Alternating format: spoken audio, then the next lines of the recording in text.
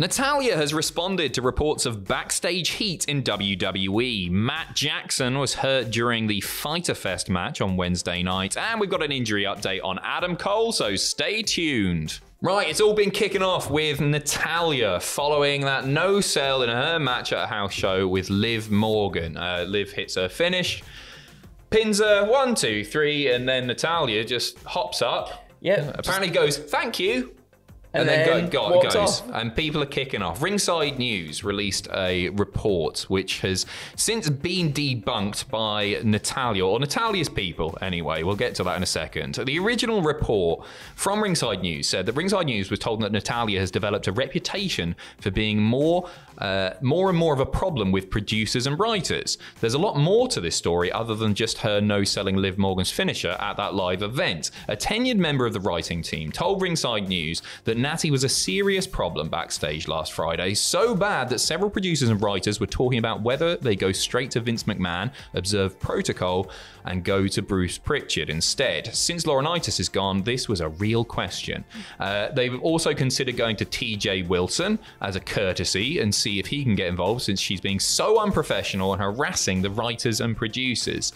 We were told that Natalya was complaining that she gets her role and understands what's needed, but she's treated like a jobber. Natty kept pushing for answers, but then when she gets in front of Vince McMahon, she baby faces Vince and does the old "I'm grateful for the opportunity, I'm fortunate to be here for so long" routine.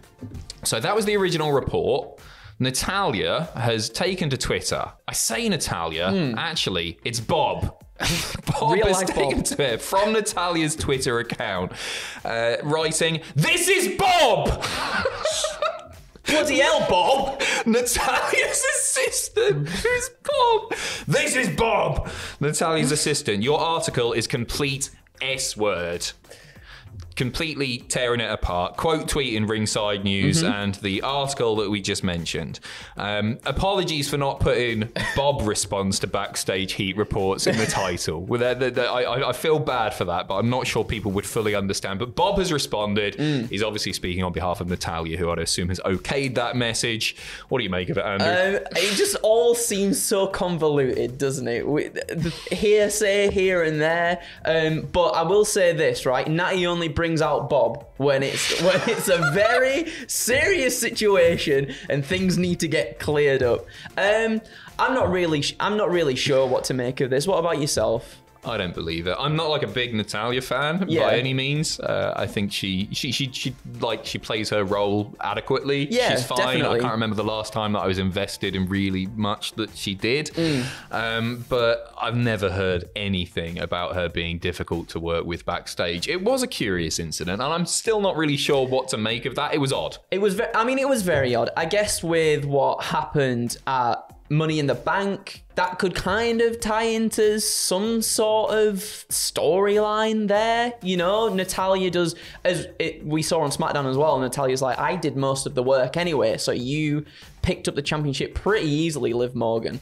So I could see perhaps something like that being involved, but then why would you do it on a live show, right? Like a storyline thing. I guess maybe because they know that people are talking about it. I guess, actually, like if this does evolve into a storyline, or if this is the beginning of a storyline, then actually it could be quite interesting. The angry vet who feels that she's not being treated fairly, that she's given so much to the company. There's actually something that they could do with that. I don't know how based in reality that is. My assumption is not very. But you can make it feel as though it is by doing it at live events, right? Where it's not, where people are just taking it on their phones. So it seems like it's more in the moment, more of a shoot, I guess. Exactly. Shoot themselves into a work, brother. Yeah, that's it. Anyway, we'll keep you updated on Bob. Who do you reckon Bob is? Bob Holly? Yes. Monkhouse. It's got to be. No, he's dead. It's not Monkhouse. Bob Odenkirk. Who? The man who plays Saul in Breaking Bad. Next up, Matt Jackson has suffered. He's been hurt in the Triple or Nothing match. It's not another AEW injury because it doesn't sound that bad. But according to Meltzer, Wrestling Observer this morning, Matt Jackson suffering a stinger early on in that Triple or Nothing match. If you've not watched it yet, it's absolutely bonkers. The result was fantastic. Hard to follow. People tearing it apart a little bit now because apparently the Matt Jackson, was it Matt that got pinned? I think it was, yes. I think it was Matt that got pinned. Yeah. Wasn't the legal man. It was pandemonium. I mean, all Young Bucks matches are, but apparently the person who got pinned wasn't the legal man. Yes. And some are saying that that's taken away from Swerve and Keith's big win. Anyway, the report states from Meltzer here, the injury was about 4 minutes into the match, and we were told it was a basic spot where Hobbs and Lee gave him a double vertical suplex after he tried to do his Northern Lights suplex on 2 guys at once, except those guys are a lot bigger than the guys he usually does the move on. Well, one of them is, anyway.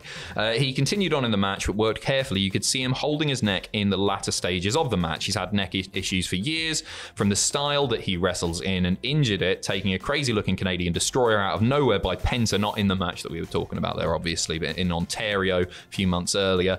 He did say, fortunately, good news here, he was okay from the stinger and feeling a lot better the next day. It shows you how easy it is to do, because I didn't even notice it. I did see him holding his neck at one point. Yeah, definitely. I did see that, but it wasn't like a big spot or anything that he did it. It's so easily done. It's so easily done, and I mean, he absolutely just kept going as well, because I saw him holding his neck and everything, but I didn't kind of notice that he was in any sort of visible, like actual pain or whatnot. And he just continued on like nothing. So, what a pro. I mean, what an absolute professional boy. Well, it's good to hear that he's feeling better the morning after. We don't know if he's expected to miss any ring time at all. Not a clue, but we'll keep you updated on that as well. We've got the sort of reason for the Swerve and Keith win here. Once again from the Observer. Andrew, what's he saying? He said the match was to elevate both Lee and Strickland and Hobbs and Starks to the level with the Young Bucks, Lucha Brothers and FTR as the big 5 tag teams now that Santana and Ortiz, Santana's injury, the Hardys and Luchasaurus and Jungle Boy are no longer teaming together. The plan was always to get the belts on Lee and Strickland with the teased breakup spots to make it more of a surprise. When Jeff Hardy had his issue with the Young Bucks and when Jeff Hardy had his issues and the Young Bucks got the tag titles, necessarily since it was the Christian turn on Jungle Boy plan, they were set to immediately lose to Lee and Strickland, which is quite they were teasing this for a very long time, Adam. The breakup? Between the two. Because obviously we saw the Battle Royals and whatnot. We saw, I think, Strickland eliminate Keith Lee, and it was like, oh, what's going to go on here now? I really did think that maybe they would break up. I'm glad that they haven't, because I think they're going to be great tag champs. Apparently the reason behind that all is they're going to go with the Shaq Kobe idea. Yes. Of the large, charismatic, upbeat guy with the other superstar on the team that doesn't always get along. Apparently it's a very intentional thing, and this all of the teasers were there to make people doubt the fact that they would go on to win the titles. They've done that now. Grand. I'm happy about this as well, because we talk about sort of in the top spots of the title picture, people often get rotated out, and it's quite often the same people that we see over and over again. And AEW seem to be, and have always seemed to have had a lot of stock in their tag team division, and to see them continue this too. Hobbs and it's gone out of my mind now. Hobbs and Ricky Starks, have been on the up and up for a few months now. I think they were almost some of the favorites to win this match, especially by what it sounded like the crowd was really behind them and everything. For sure. I think it's good to build more tag teams up, and then to see a lot of those go off to go against, your Pentas and your Ray Phoenixes and your FTRs. Those are matchups that I really want to see, and I'm glad that they've put stock in this and they haven't necessarily just broken this tag team up just because. It's good, isn't it? It's quite clever. The teasing the heel turn to make the title win a surprise. I think it worked, and looking forward to seeing how the reign progresses. Next up, a quick Adam Cole injury update. Obviously, Adam Cole out of action at the moment. From Meltzer again, Adam Cole is opting not to have surgery. He's doing therapy for his injury instead. The time frame for his return is based more on the recovery from the concussion that he suffered, but also a nice positive update here. We're told he's faring better in that regard. Looking forward to seeing him back. Definitely. Very much indeed. And we are finishing off with a quick update on Io Shirai, who has been in the news a lot lately, of course. She'd been injured, not used in months, but has been back training at the Performance Center lately. Those who knew her from Japan said that she went to WWE with the goal of making the main roster and believed that she would stay with a main roster deal. We haven't heard anything about her signing a new deal this week after checking, but there's an offer on the table and her current deal hasn't expired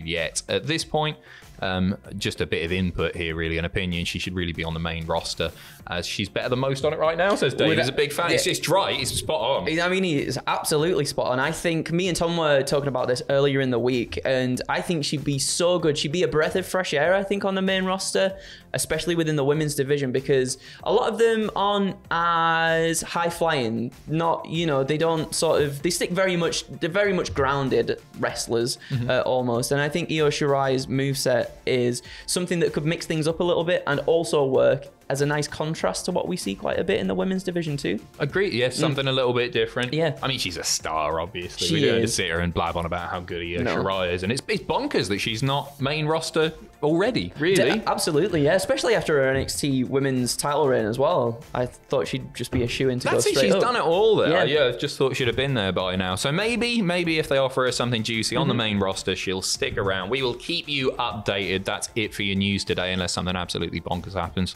like it did last week. Yep. You might have another 4 news video day, but that's it. We got loads of stuff coming up this weekend, including this guy right here with the 3rd installment of Lost Wrestling Media. What's going down? Can I tell them what's going down? Yeah. Am I allowed? It's about the Lost Bret Hart documentary that was going to be made, but then got scrapped because Vince and Bret started kissing. That's exactly what happened.